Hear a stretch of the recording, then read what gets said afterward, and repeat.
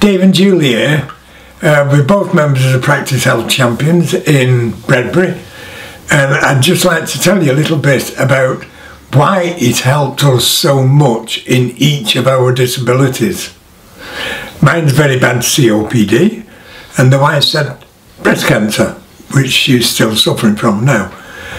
The Health Champions at Alvan, they did walks, and that got me into thinking, well, if we can go with them, then do it. So it didn't matter how slow you were, everybody kept up with you. And surprisingly enough, that's how it worked. And we still do now only go as fast as the slowest walker. Going on the walks helped us both mentally and physically. Physically by building our bodies up, and mentally by giving us the ability to do what we thought we couldn't do. Yeah, and also it was the fact that there was people there. You weren't on your own. You had a natter, you had a laugh, and you know, we just walked. And when they walked, they also walked with medical equipment. Yeah. So you were safe. Yeah. We both got great help and support from the Alvan Champions, so we decided we wanted to give something back. As we're both keen gardeners, we thought a community allotment would be something we could help with.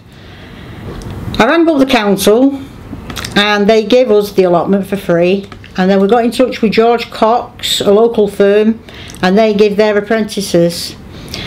They cleared the allotment, hadn't been used for 40 years, and they got it ready for planting. Once it's finished, we need to get a big, we call it a shed, hopefully, because what we want is that to become a community hub, a bit like the Civic Centre. You know, we can everybody can meet there. We want arts and crafts, mosaics, even woodwork. We're going to get the men in sheds or to come in once a week. They're willing to give their time to show people how to do things. And basically, we just want to get the community together to learn how to grow and how to cook. There's a right buzz about Woodley now, which wasn't there before.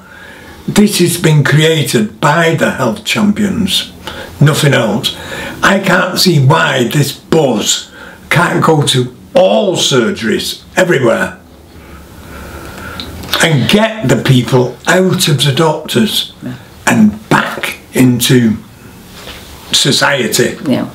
So many lonely people out there that really do not know what to do.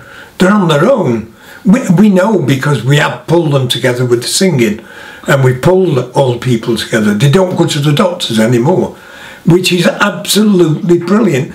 They used to be the worst attenders for the doctors, and now they go into the doctors and actually say, I bobbed in because I haven't seen you for a long while and I just want to know and let you know. Yeah. And that's actually happened.